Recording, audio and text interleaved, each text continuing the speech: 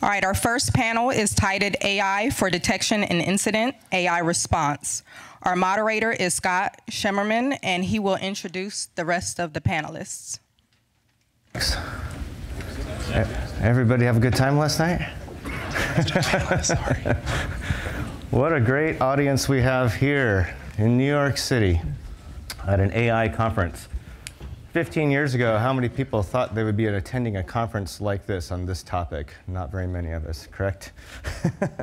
So, how many people watch Netflix? Show of hands. Okay, a lot of you. Okay, Netflix probably knows what you're going to want to watch 3 years from now in ways you'll probably never understand yourself better than you do. Weird. How many people watch Game of Thrones? Game of Thrones, right? All right, isn't it like Game of Thrones that has the master algorithm for what everybody wants to watch? They've cracked the code. That's amazing. A few other things to warm us up. Turn to the person next to you and say, I love AI. Or don't, but mean it whatever you say. And finally, turn to the person next to you and say, I don't know what AI is. Oh, yeah, sure. Even the data scientists among us will probably agree. Speaking of data scientists, how many data scientists do we have in the room? Other than y'all, some of y'all. How many? Is that probably 3 or 4 people? And how many people are in cybersecurity in general? Okay, most of us. Okay. That ratio is an interesting one, and we'll explore that in a little bit. So without further ado, I'm Scott Scheferman. I'm with Cylance. I'm here to moderate the panel. It's all about these amazing gentlemen here.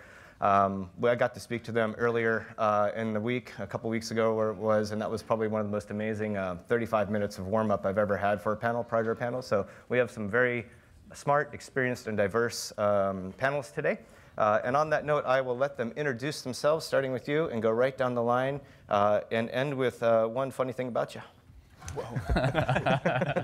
We didn't get prepped for that. So my name's Dustin Hillard. I'm the CTO at eSentire. My background is a PhD in machine learning for speech and natural language understanding. So I started there and worked in advertising and at Yahoo and natural language understanding at Microsoft before starting Versive, which was a startup where we were trying to build a platform to solve all machine learning problems and didn't quite get there, so we focused in on cybersecurity. So for the past few years, that's been what I've been focused on, is how to do behavioral understanding on networks and understand malicious behavior. And so we were acquired by eSentire last fall, and so that's where I am now and working on that. Something funny about me, I have a 1-year-old that's just started walking, and so I never sleep.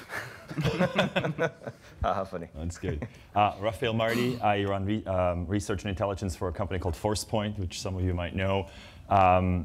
What we're focusing on is really transitioning sort of away from the traditional threat intelligence and IOC-based work that we do in cybersecurity to more a behavioral-based approach, understanding how can we characterize human behavior and then detect outliers from there. I have spent my whole career in cybersecurity, started in academia, always sort of on the defense side, doing data analytics in cybersecurity. Back then, we didn't call it big data or AI. It was just data and statistics. I'm not really sure what's different today, but we'll explore that on the panel, I'm sure. Something funny about me. I'm not sure if it's funny, but don't get in my way. I used to be a semi-professional target shooter, so. So I'm Mark Sherman, and you heard part of what we do, which is about building secure software, most of us not with AI. But in this kind of context, I think we represent a slightly different group in that my team has assembled a large number of statisticians, people who, when they walked in the door, didn't know anything about cybersecurity. That's because we have a couple hundred other folks at the Institute who know a great deal about cybersecurity. And in fact, to the point made earlier, they spend their time partnering with them on all sorts of things: insider threat, malware analysis, data, net flow analysis, program analysis, in order to apply good statistical techniques and good math into the cybersecurity problems. And the only thing that I will say is my grandkids came to visit, and I enjoy one of the best prerogatives of a grandparent in saying it's time for them to go home with their parents. My name's Sam Curry. I've been in security for 27 years. I'm a physicist and a linguist by training. I used to do cryptanalysis. I did 2 startups, but I held senior roles at McAfee Computer Associates. I was CTO at RSA and ran RSA Labs. I started to do machine learning in a security context around fraud 12 years ago. And that was eye-opening, probably highly relevant to today.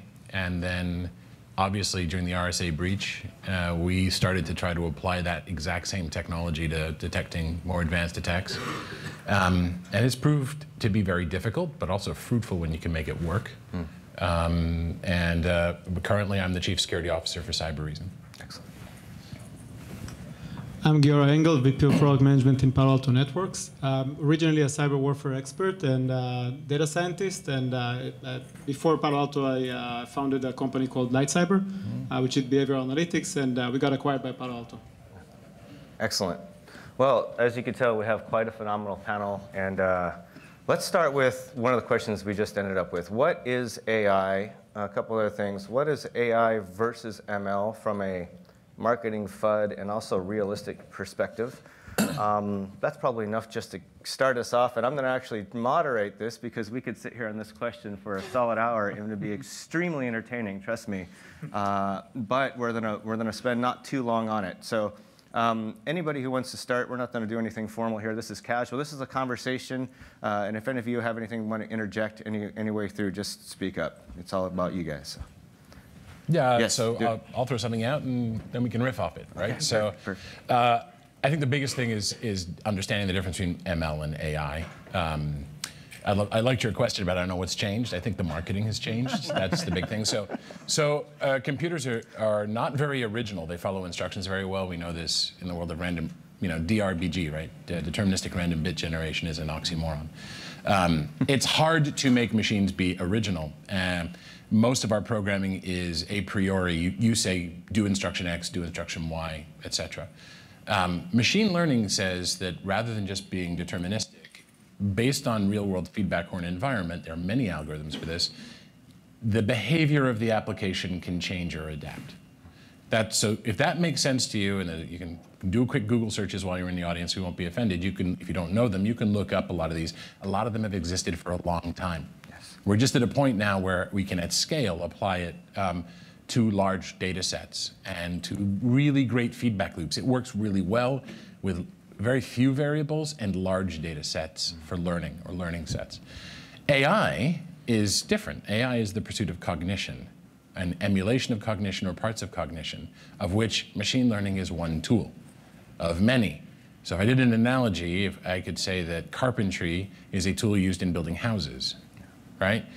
That doesn't mean that because you use carpentry that you can call it house building, right? So ML does not equal artificial intelligence. Machine learning does not equal artificial intelligence. There are many toolkits in the pursuit of that, and we may or may not want AI. And not because of any scary, HAL 9000 Skynet stuff or fears of artificial intelligence taking over. There's a spectrum of intelligence that we try to emulate from insects in theory to higher intelligence forms, and I wouldn't necessarily put humans right at the end of it or security analysts right at the end of it. So excellent. Hopefully that helps as a level set, and these guys might want to add in. I think I agree with that, right? And I usually say AI doesn't exist in the sort of traditional word, the sense of the word, right? Intelligence. We have no intelligent machines out there in no field. Yeah, we haven't passed the Turing right? test yet. Yeah. Exactly, right? Even in other fields, right? There's very smart algorithms, things that help us, but we're nowhere near where we need to be or we want to be. And as you said, right, like there's so many different approaches to that we today call artificial intelligence. And generally in a conversation, I will just use AI as sort of a synonym to analytics, right? And it has everything from NLP to the things you mentioned.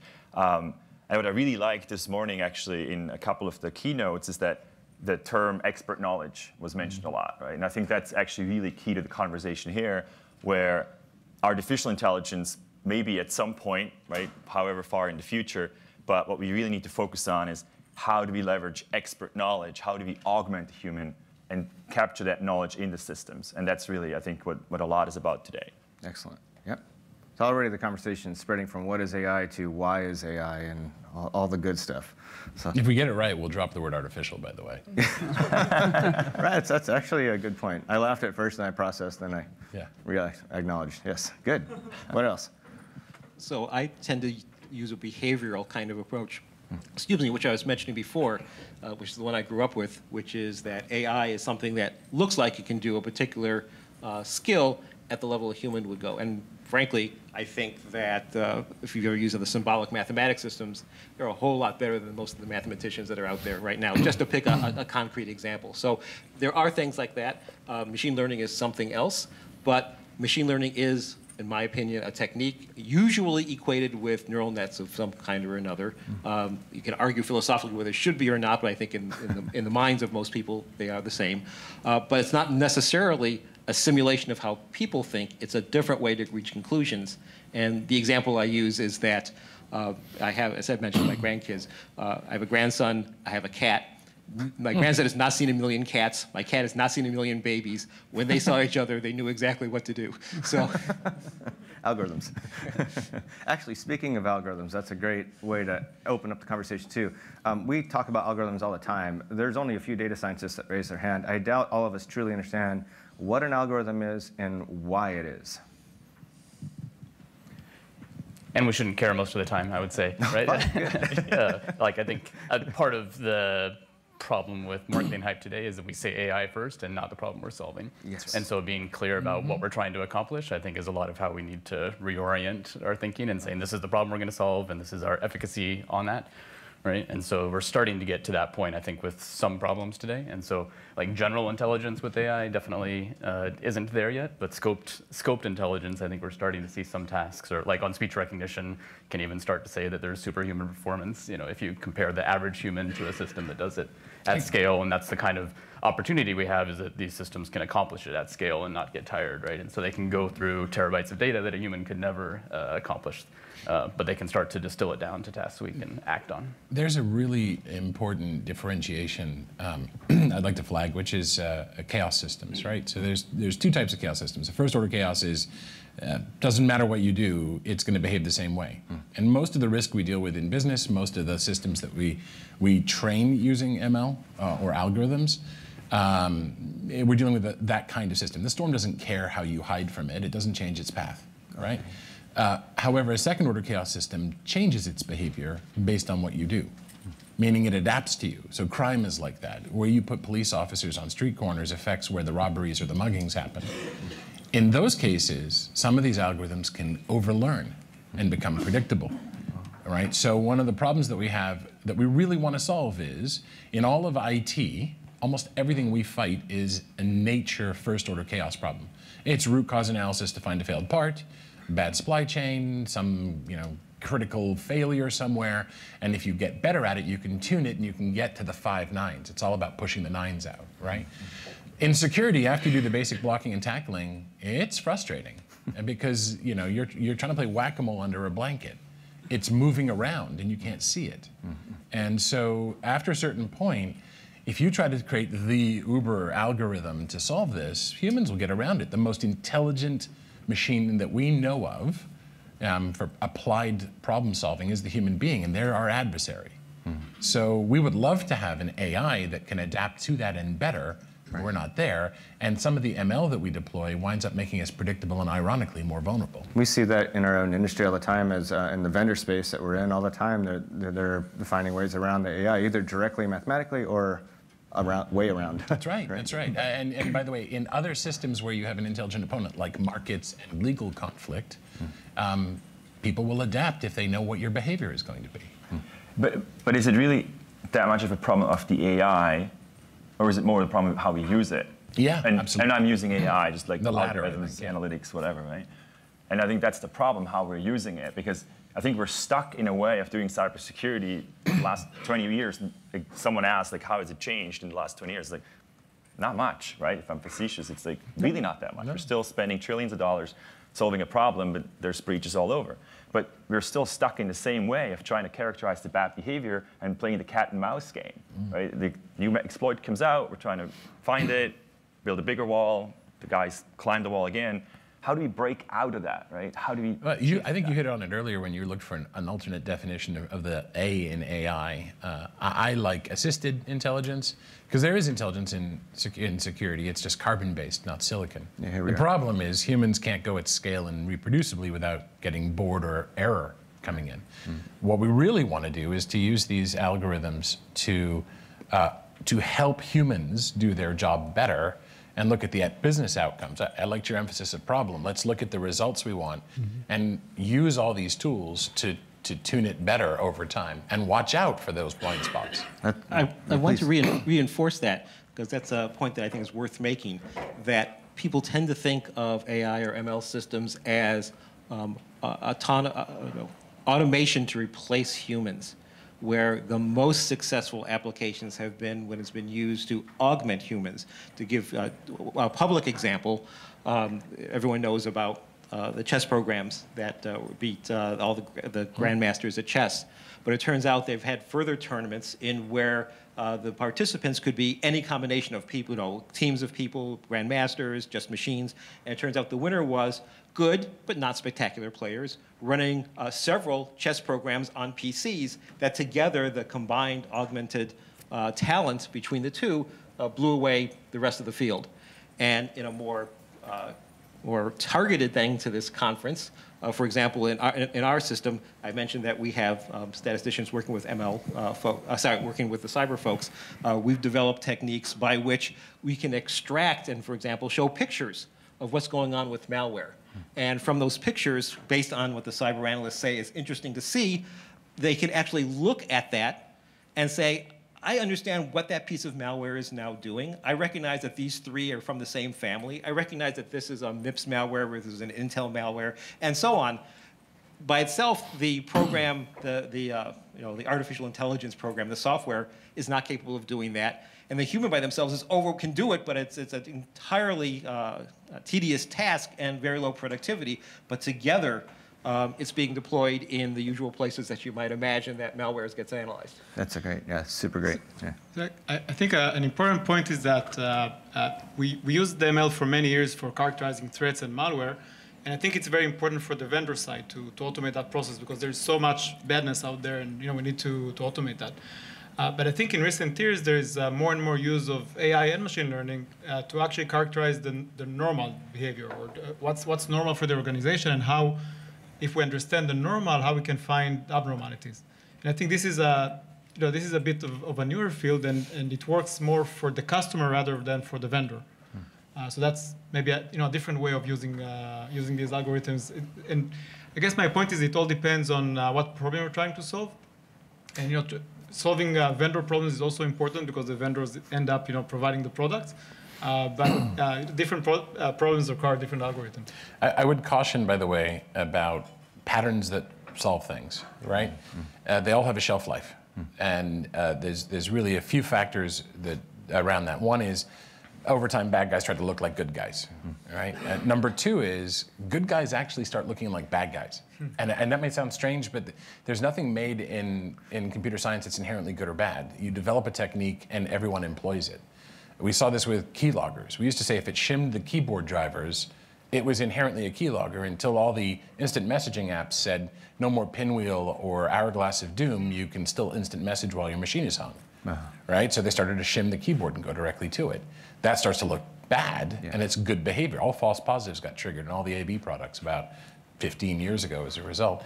And also, over time, networks just follow Moore's law and Gilder's law and what have you, although that didn't work out. You'll see that behavior will become more complex over time.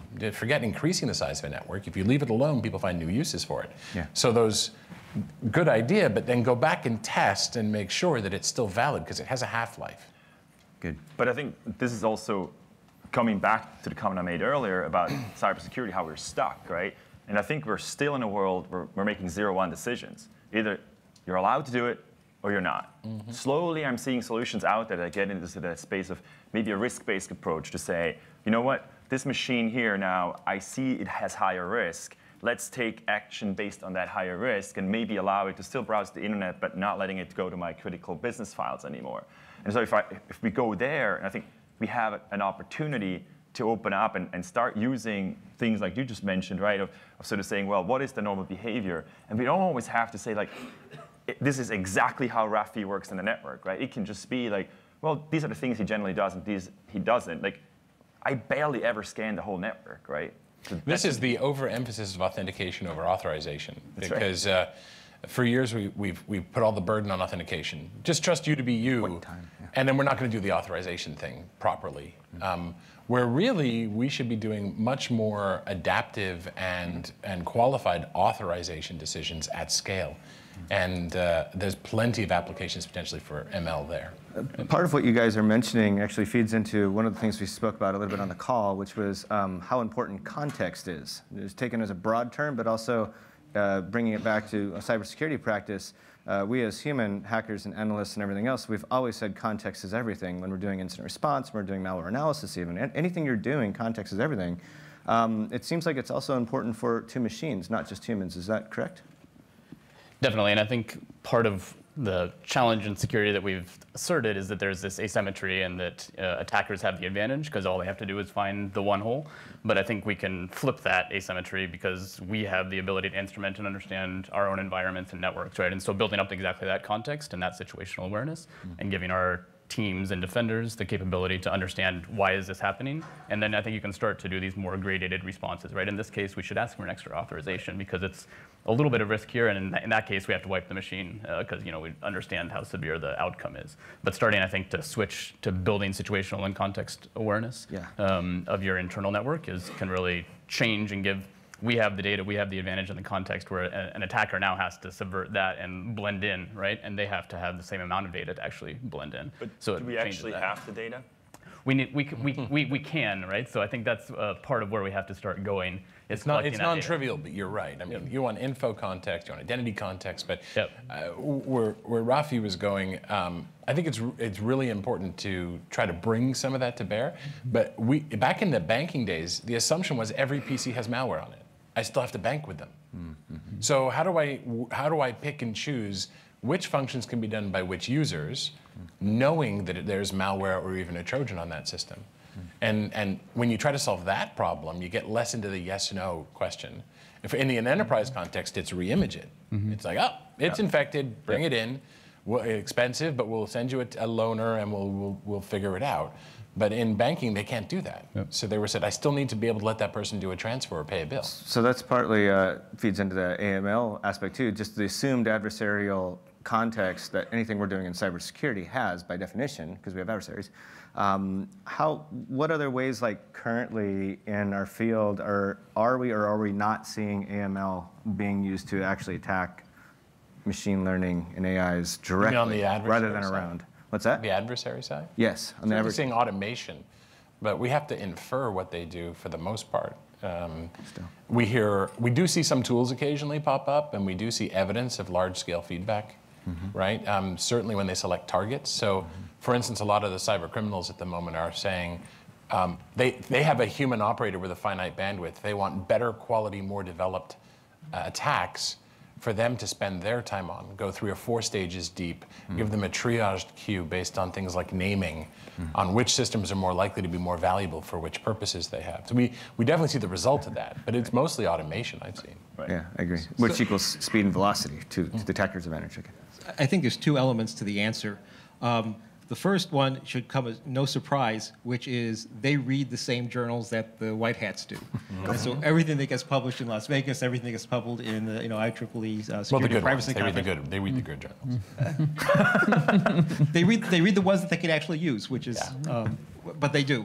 In fact, there's a bit of intelligence out there that says, in some sense, the United States is behind because the Chinese hackers know English and we don't know Chinese. So they read everything that we have and we can't read everything that they have. So that's one particular answer. The other answer is, we have researchers, public and not so public, working in this area. It is reasonable to assume, based on just technical capabilities, that the bad guys also have these kinds of talent available to them. And to the extent that we are inventing something, we should not necessarily think of ourselves as so unique and so spectacularly better than everybody else that they are not able to have similar kinds of things waiting to be used. Okay, so we've gotten right to the point of conversation where I anticipate finding some more disagreement. You guys have been way too aligned for our taste. You guys agree? Given all your different perspectives, let's talk about whether adversarial machine learning and broader risks of using AI, the dangers, the risks. Is it all FUD? Is it brass tacks real? what are your, I'm going to leave it fairly open, and then obviously the conversation will cater itself, but a lot of us hear about AI, and the next thing we hear about is, oh, all the FUD around it, right? Or should we be even more concerned than we are? I don't know. Maybe I'll try to disagree here. I think there is adversarial AI is out there, right? Or ML, whatever field. There is definitely ways. I think you showed some things, right? Like with adding some kind of noise to images, and suddenly it's something else. There's all these different things. The question to me is really like, is it really used in the wild, and does it really matter that much to us? Of course, if I have a very sophisticated attacker, they can do all kinds of things. They can try to figure out how we actually learn. One of the most common places where ML is used at large scale in the cybersecurity industry is in malware detection, right? Like we have 400,000, 500,000 new malware samples every day that we feed into a system. We learn the new characteristics from there, build new models, deploy them, and have a new AV signature or a new AV model, basically. So you could think that maybe you inject some bad stuff in there. But good luck inserting 500,000 pieces of malware. You actually really change the algorithm so significantly that it actually learns on that. Sure, you can try, you can probably succeed, but there's probably easier ways to go after the population you want to go after, right? And as you mentioned, Sam, I think a lot of it is the automation, right? Like adversarial AI or ML, interesting potentially for very sort of sophisticated attackers. They might want to go in and be very surgical. But I think most of these guys, especially in the crime area, they want to make money. They're not going to spend hundreds of hours of researching stuff. They just go automate and try wherever it works, and they make their buck there, right? So they invest heavily in automation. And I think what you said is interesting, right? Like understanding which targets to hit, because it costs them as well. So if they can figure out, hey, I'm just going to go after this population here rather than this one over here, that's pretty simple for them to sort of make their money. So I'll build on that a bit. There's asymmetry in the tools and techniques and machine learning algorithms used on both sides. Okay. And one of the hardest problems is getting the business to understand what the heck we're doing in security. So I'll give you a really concrete example. A British bank was suffering with a solution I had years ago. It's not one of mine anymore. About 100 to 150,000 pounds a month of loss. That was a good thing. That was only one basis point of loss. And they had been using this for 3 or 4 years, watching the fraud come down. And they said, okay, so what value are you providing for the 3 million pounds a year that we pay you, right? So they said, we're going to turn the system off, because they didn't understand the inner workings of the box. And the next month was 1.5 million pounds of loss. And then it climbed. It went higher and higher. By the third month, they accused us of hacking them. Yeah. So what had happened, because we didn't understand what was being done on the dark side, we could just do feedback loops based on the data that we saw. By the way, our even management at this bank didn't understand what we did. We had to do a week of executive learning into what machine learning was, because the entire cycle of business is, fool me once, right, shame on you, fool me twice, shame on me, therefore I write hard rules to never let it happen again. Well, those create blind spots for machine learning. Those corrupt the feedback loop. And they were like, well, I had fraud come from Turkey for this amount of pounds, so I want to write a rule for that. And we're like, sorry, you're going to make your ML less effective. They didn't understand it. By the time we were done, after a week workshop, they understood, because the bad guys were doing tests. So they would move like a swarm to where it made sense. They didn't need to know machine learning was being used. It's like, bank A, I don't make money. Bank B, I do make money. So the swarm moved. The perception was nothing is happening to us. We're seeing that now in finance attackers moving over from PCI and credit carding data over to gift carding, just because they know the breach notification laws are different. Adapted. What happens in your head is irrelevant. All we care about is the results on both sides. And unfortunately, that can lead to gross misunderstandings of what the tools are, what the other people do. I had someone say, well, they don't know we've turned off the machine learning, and they don't know, what machine learning techniques we're using. Therefore, I'm like, that has nothing to do with it. They have enough wherewithal. They can spend a few pounds here and there on different techniques and different targets, and then move the swarm accordingly. It's optimizing revenue for them, in the case of cybercrime. So you're actually indirectly in getting towards one of the places I know we want to cover for the audience, which is when it comes time to leveraging AI, whether you're doing it internal with a data science team, which few organizations are privy to be able to have those, or you're talking to a vendor, what are the right kinds of questions and criteria, metrics, provability that you want to engage with any AI vendor or person across from you internally? Look, I'll let everyone here answer this, but never let anybody end the conversation with "because machine learning." Yeah, right? I think one of the lessons that I saw in many customer cases is that every vendor says that they're doing machine learning, and it's true. Let's believe everybody. Everybody's doing machine learning. It's like saying that we do some programming or run something in the cloud. So everybody does that. The question is, again, what problem do you solve, and who is the analyst? Who's doing the machine learning? And I think there's a big difference between cases where you buy some technology that does the machine learning for you and gives you the conclusions, which in that case, you need to have analysts that go through the data. Again, if you don't have the analyst, it doesn't do anything for you. And between other cases where the vendor is actually leveraging machine learning, and you don't need to even know what machine learning or how they use it, because you're just benefiting from from the vendor knowing about malware. Or the third category is if you have these data scientists, then the actual customer or the end user is doing the machine learning, and the vendor is just providing tools. So these are maybe three distinctions that I think it's most important to start there and understand what you need. And after you know that, you can go one step further and understand what type of product. So I do want to disagree with that because you want some conflict. Let's do so it. It's respectful, but we're in security. We're not supposed to trust. We're supposed to trust and verify, right? Okay. So a mechanical Turk could achieve the results often. How's it going to do under stress? How's it going to do at scale? How's it going to do with so? Understanding for repeatability and predictability in boundary conditions is important. So my advice is, I call it double click twice. No. If somebody says machine learning or AI at the end of a sentence, you say, that's nice, right? Cover everything that he said, but then say, so what kind are you using and how are you training it? But I just have to say, guys, we need to know how that works. But I disagree with that one. Okay.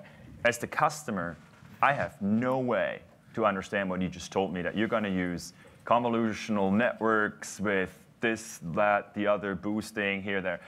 I don't know.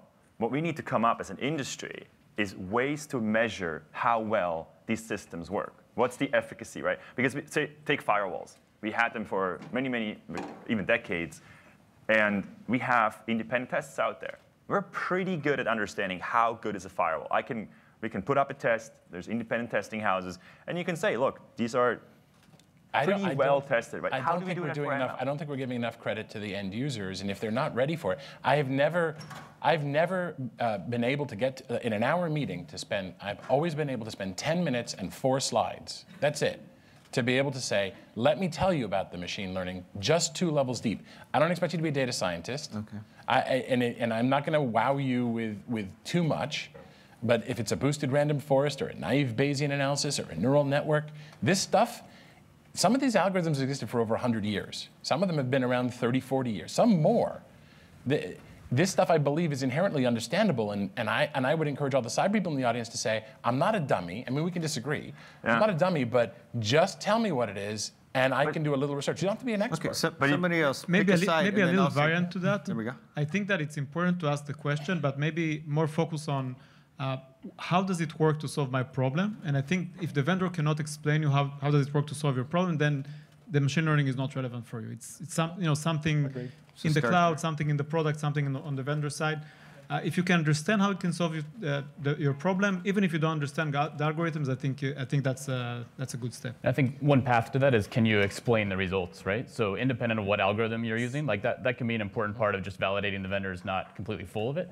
But when they present a result and I think the canonical example is a black box that spits out a score of 88, and you're like, okay, great, that's severe because you told me anything above 80 was severe, right? But it should be rationalized and explained in the context of what an analyst can get that score and say, and here's the top 3 reasons why, right? Based on an understanding of how malicious it was, what's happening in your environment. So I think being able to justify your answer and show your work is a big part of it. But what you just said is, as an analyst, when I see there's an 80, yeah. I want to understand these are the contributing factors to it, right? Yep. I came from China, which I never come from. I have a new browser agent string. I come out at a weird hour of the day. Underneath that, I don't care how the heck you came up with that. Yep. I don't care what algorithm you use. Yep. I want the explainability on a security level. I think I agree with that. Yeah. Does anybody disagree with that last point? Is it important for the customer to understand that? I think it's a fair and open question to ask. So I would, again, I'm a very behavioralist kind of person, and I would sort of separate the customers into different classes. But at the top level, the answer is no. I buy a piece of software to do accounting or cybersecurity or whatever, and it should implement, the FASB rules or whatever in order to make that happen. And so what should I do? I should actually try to put whatever it is that I want to purchase into some kind of environment that simulates whatever it is I want to get done and see if it behaves and provides me the value that I'm looking for.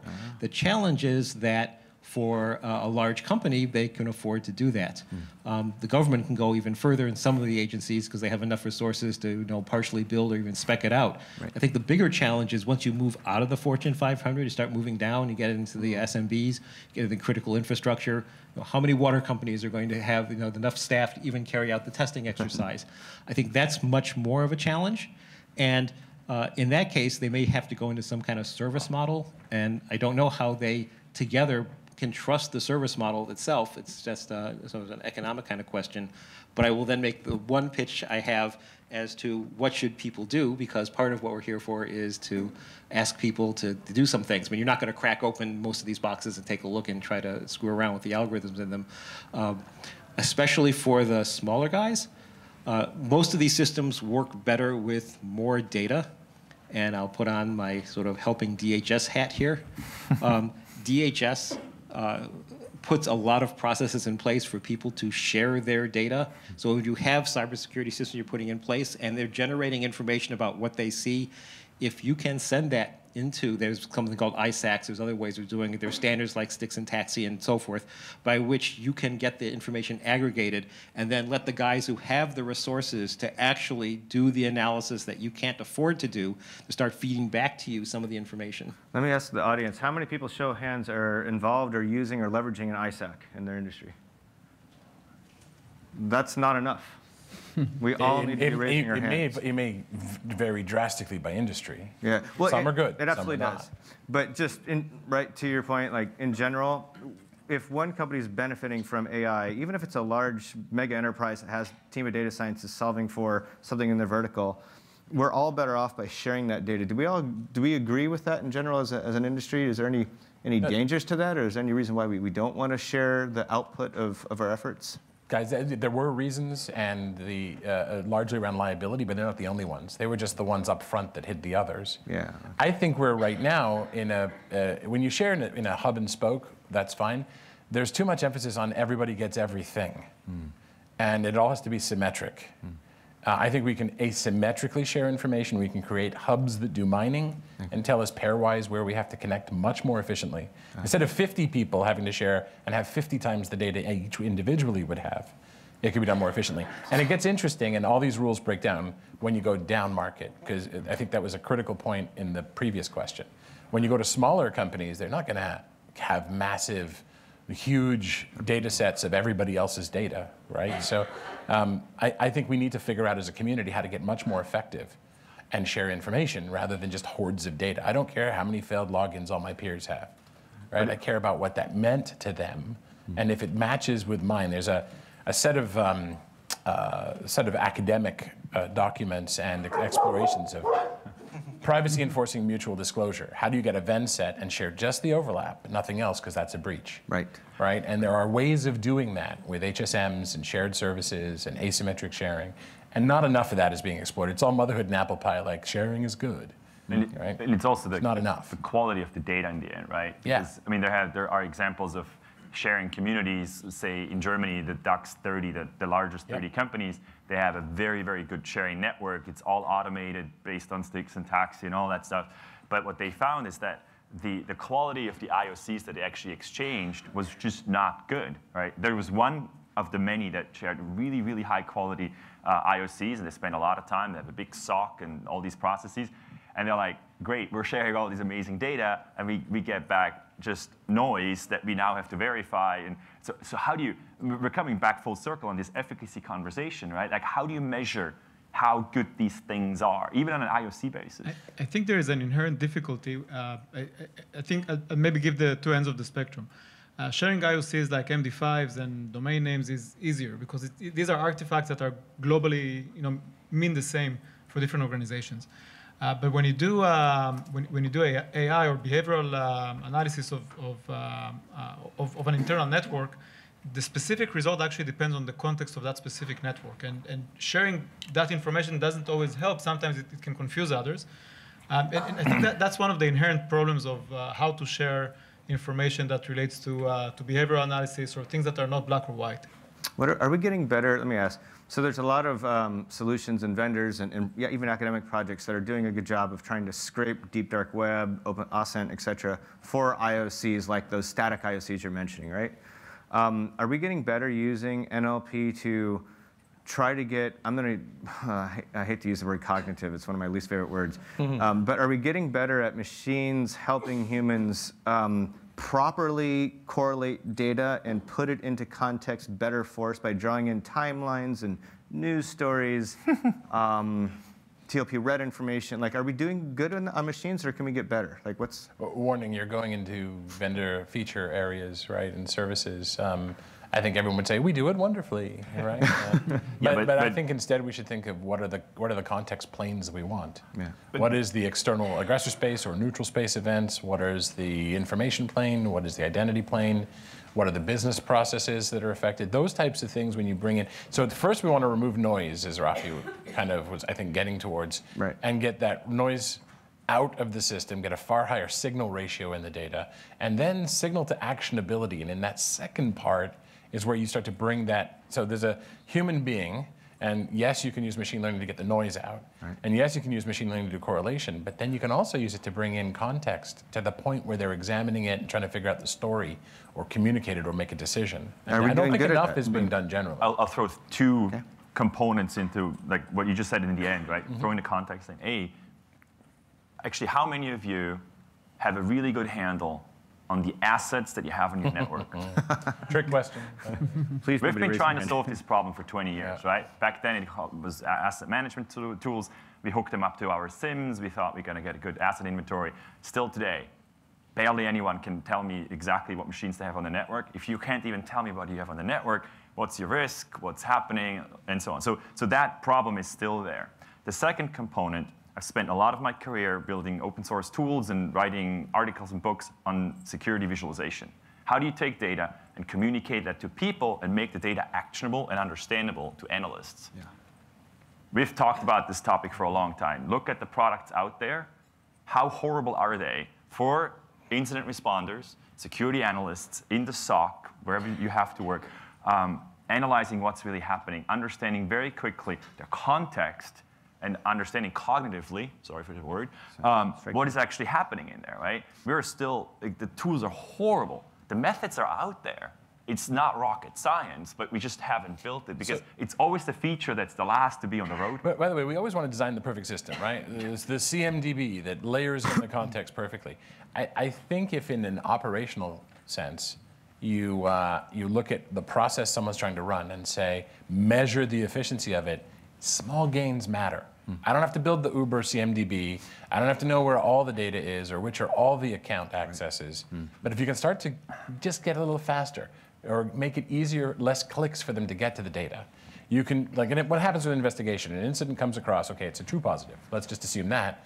So now how does a person tell the story of what happened before and after, how to wrap it up, what to do about it, and how to tell people? But now, if that takes 4 hours... Why isn't that automated in the sim, right? I agree. Why isn't it? It's just as much of a moonshot kind of challenge as getting the perfect asset registry for a company. That's been an IT problem for 30 years, as you just said. But if I can take it from 4 hours to 3.5, that's a benefit. And I don't have to have an Uber solution to do it. This is process refinement and waste removal. And I don't think we do enough of that in cyber in general. Yeah, IT's got it down, right? They do root cause analysis incredibly efficiently. Go ahead. Supposedly. Right? Yeah, I'd like to go back to one of the question that you had started the discussion with here, which was, are we getting any better? And again, without going into vendor feature function, I think the answer is yes, that we don't want to sound too pessimistic here. And as a sort of public example, DHS put out a video, I guess about a year and a half ago now, where they went through what they were doing in their SOC for the federal government, and they shown by using things like augmenting AI kinds of tools to human analysts, again, working together, they're able to reduce their responses from many hours into minutes. And the point being, going back to their original argument, what's driving a lot of this? Most of what's happening out there that people are focused on is the cybercrime, is an economic argument. And so the question is, can you respond faster and make it too costly in order for the adversary to come after you? Because it's never going to be perfect. And so it's how do you balance the economics of this?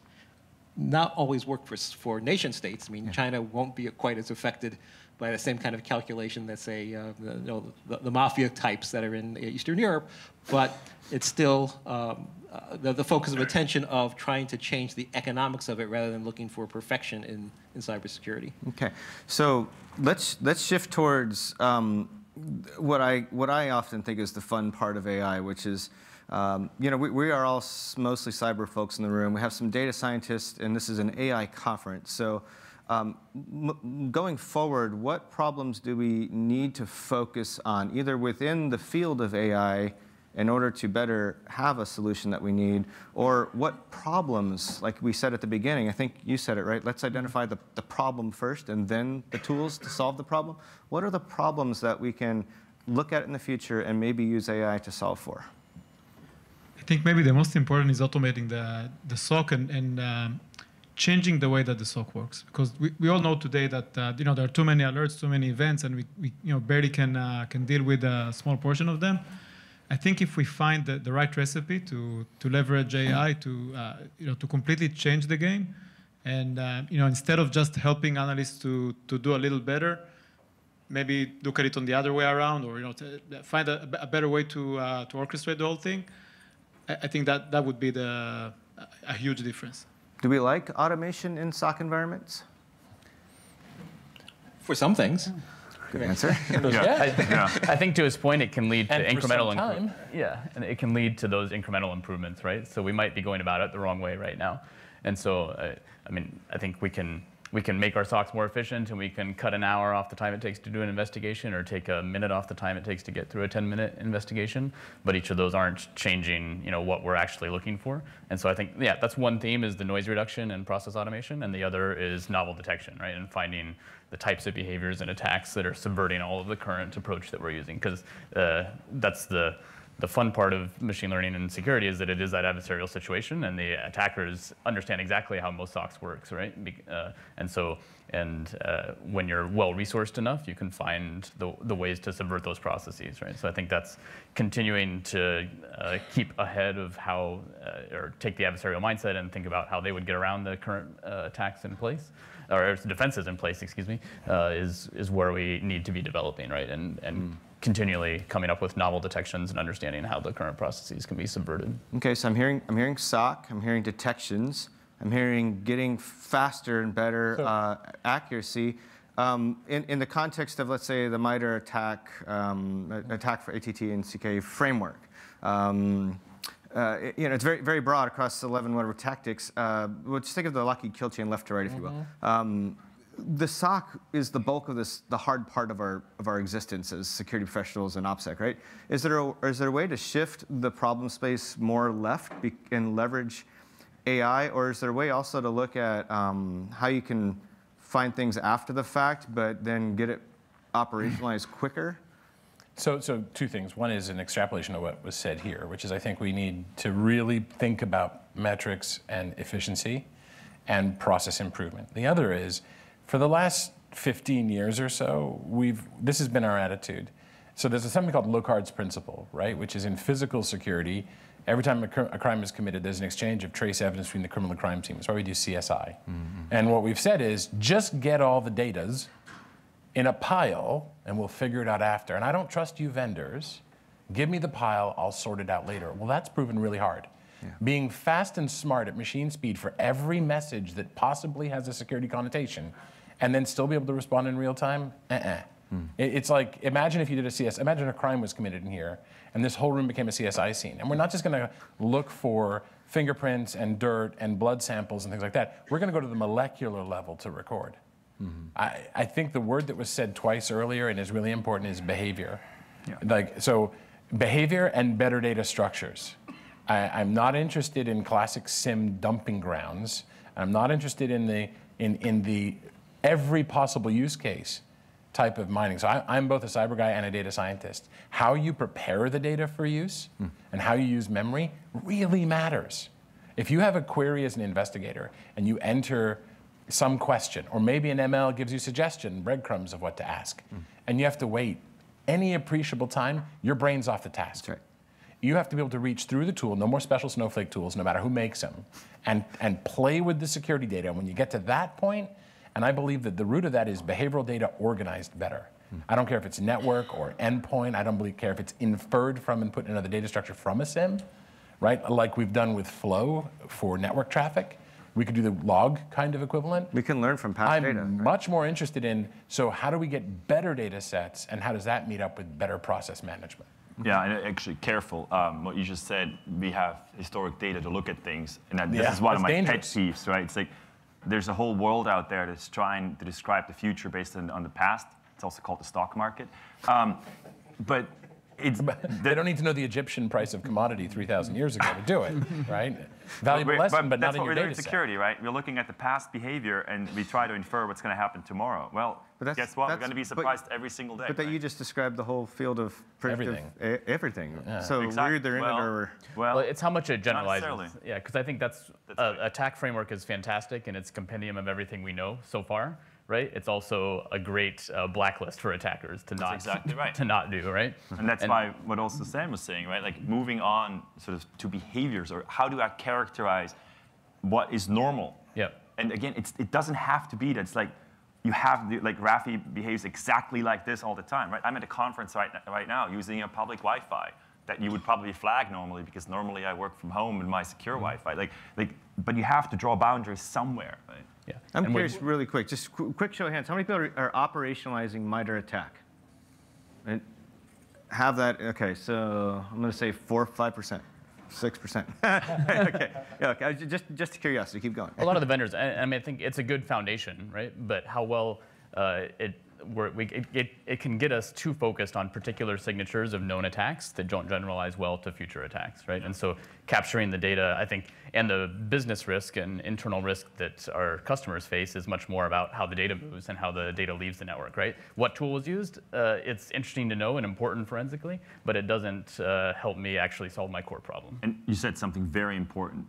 In the end, if I'm a little ignorant, I could say that I don't really care all the stuff you do on your devices and all the stuff your devices do automatically because they might be compromised, right? That's some hygiene question and so on. In the end, what I really care about is when my critical data is being touched, where that data goes, whether the integrity is guaranteed, and then maybe some availability things in certain areas, right? Like machines need to be available, servers and so on. But when it comes to data, when you have to monitor when your users are accessing your critical data and how they're accessing and what they're doing with it. If you start profiling that, you're not profiling the whole world. You're profiling something very specific that you might have a chance to succeed. By the way, I do want to give a little PSA on the attack framework. Several of us up here have been evaluating it, and it's not about us. Like, the biggest mistake, I think, is that everyone's trumpeting it like it was an EDR, MDR test.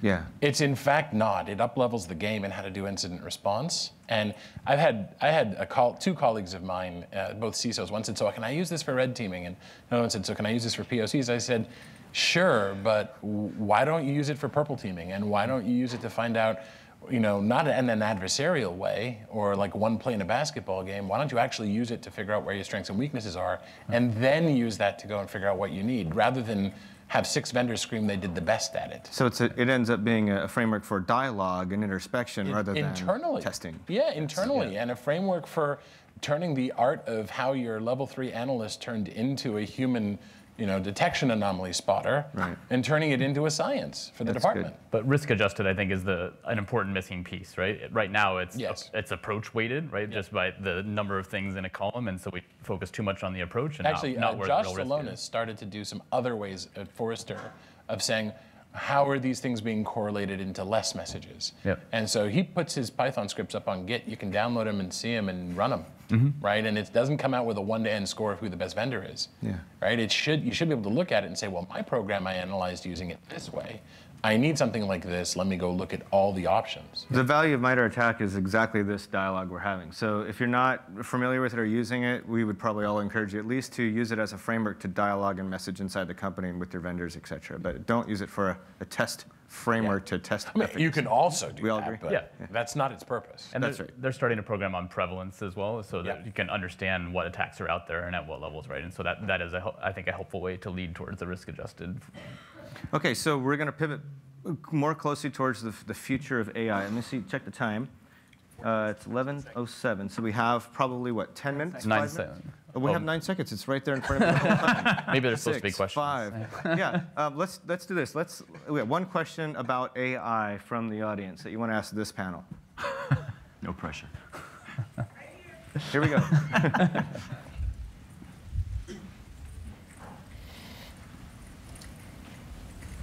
It looks like a bomb going off. Yes. Thank you.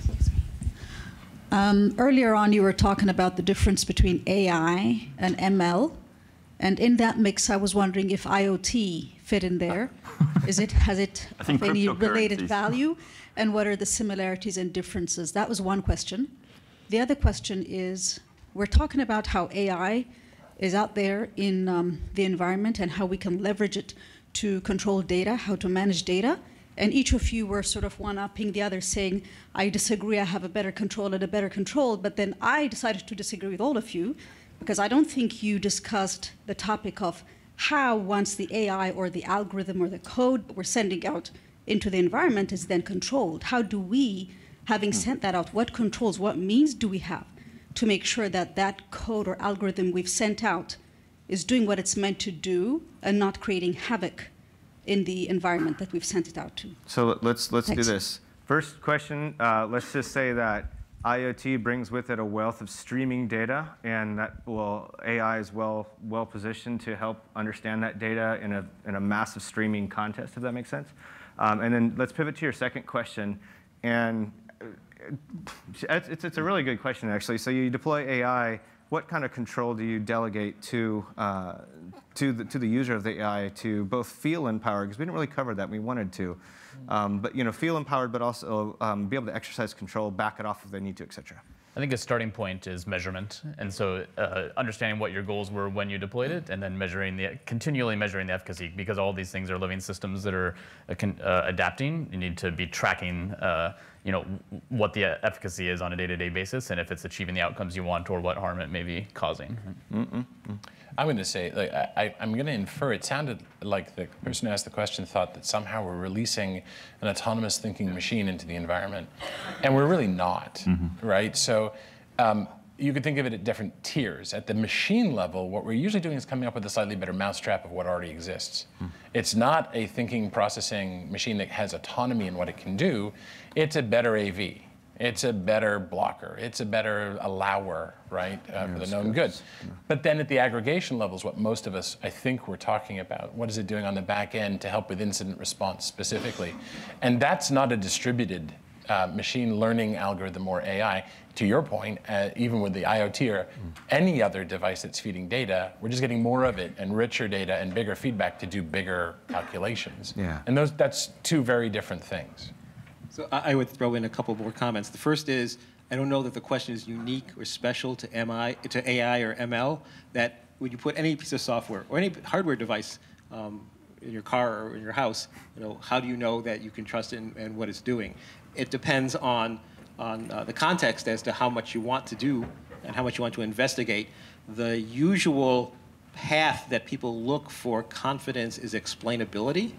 And so when the system tells you something and you'd want to know whether it's creating havoc or not, you might ask it, why did you get to this? And it's hard to do, right? By the way, it's hard to do with maybe humans. one recommendation. I was thinking the same thing. Maybe one recommendation that I have based on SOCs and cyber analysts that I've seen. Typically, first they ask how did that system got to that conclusion. So they ask that question many times, but actually this is not the most relevant question because in the end of the day, it's not about analyzing the vendor's product. It's really about the cybersecurity case and whether or not it's a real case or what do you need to do about it. So I think when you adopt a technology, I think the best adoption is when you learn to trust the technology, and of course its limitation also, and deal mostly with the cybersecurity problem that you're trying to solve, and really try to assess what's the risk of the different cases and how deep you want to go into investigating them, but don't investigate the machine. Investigate the cyber cases, and if it doesn't give you any value, just toss it and get another vendor. I sensed the automotive question there rather than the security one, and so I just have a question for folks. If there's 40,000 or so deaths a year due to car accidents in the US, all human caused, and we could automate overnight and have only 50 a year, but you'd never know why, would you do it? Show of hands. Who would do that bet? I would. You don't get to know. You just get to look at the data afterwards, and maybe it'll improve over time. OK, good. So now turn to the person next to you and say, I still don't know what AI is. Because no two data scientists, even the best in the world, will agree on what AI is or isn't yet. So round of applause for our panelists who did a marvelous job.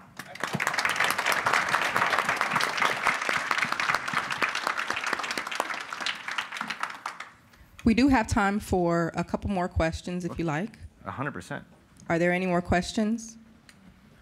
We can also talk after. There's one over here.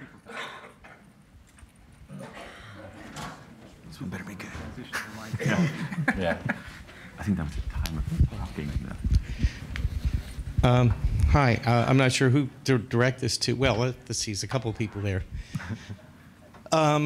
Let's see, so let's go back to the Hackams thing. I tried implementing that where I worked a few years ago, and it was too complicated and difficult for the people to understand. I mean, the guaranteed assured aspect, and stuff like that, they kind of got that intermediate part. But the process was a little bit too arcane for them to get. And they were always concerned about, okay, so at CMU, for example, you have the repository of all that stuff. They said, well, is it really free and stuff? And well, there was that. So bottom line is, there's also concerns, and I had mentioned this to the former guy, his name was John Launchbury, who used to be in charge of Hackham before he handed over Ray Richards. And the key concern is the fact that formal methods have a limitation in the way they scale. And that's important because that means all bets are off at a certain threshold. When you get complex adaptive systems, which is what I call AI, chaos. It changes, it morphs. You can't necessarily use the formal methods in that. The only thing you can do is containerize it, like in a Linux container or something like that, where you can say, I am guaranteeing that it will behave within this particular range, and whatever it does, it's not going to cause any damage outside of it, like putting a kid in a sandbox. So scalability. Yeah, the scalability is a big concern. Let's speak to that. So who's got experience? We have a bad habit in security of saying it's either perfect or broken. Yeah. Right? And I would say, yeah, I understand what you're saying, but we seem to have the sense if I could just get every machine secure, then I could stick them all together and the network would be secure. And if I could do that, I could stick them all together and the internet would be secure. I really want to get away from the perfection fetish, right? So I hear exactly what you're saying, but look for where you can get incremental improvements. That has value. Like, we can't build perfect buildings. It doesn't mean we don't build buildings. That's right. And I would even maybe throw one more component into this, which is even at small scale, how do you trust what's happening? So what I'm seeing often right now, and I call this a little bit of the dangers of AI, is that you have programmers, maybe even data scientists that should know better. You download an algorithm from the internet, a library, right? Whatever, like TensorFlow or whatever you want, and you run your data through it, and you get output from it. And it's like, oh my God, this is what's going on. This is now the gospel, right? The problem is you have no idea what the thing just did. A lot of algorithms, you have to understand what the data distribution is that you're putting in there. They don't work on any kind of data. A lot of algorithms, you have to tune parameters. The way you tune them will completely change how the algorithm creates output. And there's devastating results you get if you don't understand what these parameters are. But you're running it through it, and you see the output, and you're like, oh, this is what it is, and then you make decisions based on that, and that is dangerous. Yeah, because cats can become avocados, and we've seen these small anomalies. There you can verify it, right? Yes. There I can easily look at it and like, oh my God, it's obviously wrong. Right. But as we keep discussing here, right, there's a lot of algorithms you can't look inside the box. It gives you output. The car makes a right turn or it doesn't. You don't know why, but who knows that the algorithm was actually applied in the right way, right?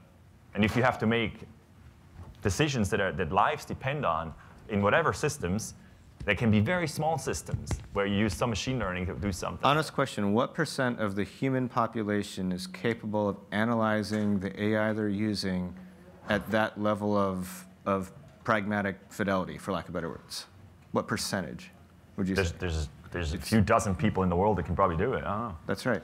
And how many people understand the drugs they take or the food they eat? They still trust through that, right? That's true. It's a good counterpoint. But there's tests, right? To coming back, right? There's a you method. still have a right to ask a couple of questions. Yeah. That's good. Excellent. Any other last-minute questions? We have one more. We'll do a quick round because I saw her stand up right after I said that. Thanks, guys. Sorry about this. It sounds like what you guys are talking about a lot is that there's a need for somebody to come in and say, this is an algorithm that looks at what you're doing inside that black box and takes in all the input, the context, data, the models, everything, and then kind of gives you a digestible output. Do you think that something like that makes sense, or is that something people are actually already, I know that there's pieces of that being worked on. I've heard a lot of kind of talks about various things. It's something that I've been passionate about for a couple of years now, for sure, trying to figure it out. So I'd love to hear your guys' thoughts on that. The problem is that we have this, I use the same word, fetish, with deep learning, right? Which is supervised machine learning. You can't really look inside of the box, so you can't explain it. Go back 20 years or even maybe more, there's algorithms out there that are perfectly explainable. Belief networks. We don't talk about them. They're amazing tools to capture expert knowledge and model something. You can look inside and it's completely explainable. So deep learning, amazing. Like malware identification, incredible, right? Huge accuracy, speech recognition, like image recognition, all these kinds of things, amazing. But for certain areas, it's just not the right thing. And we have this idea that AI or deep learning is just a panacea for everything, right? And so I think I encourage people to look wider. What's the right approach? By the way, in business, AI is being used really successfully in journalism, maybe questionable results, but in legal. The paralegal job has changed, right? The business benefits are really understandable in most of our businesses. But security is still not aligned all that well. And I would say most of them are not that far advanced. But you know what? I think the fact that so many companies are doing experiments here, and so many companies are interested because we still lose the security problem, which is bad guys tend to win more. As long as that's true, innovation can fill the gap and try to change the game, whether it's met by ML or AI or anything else. Excellent. Thank you guys so much again. Big round of applause for our panelists. Thank you.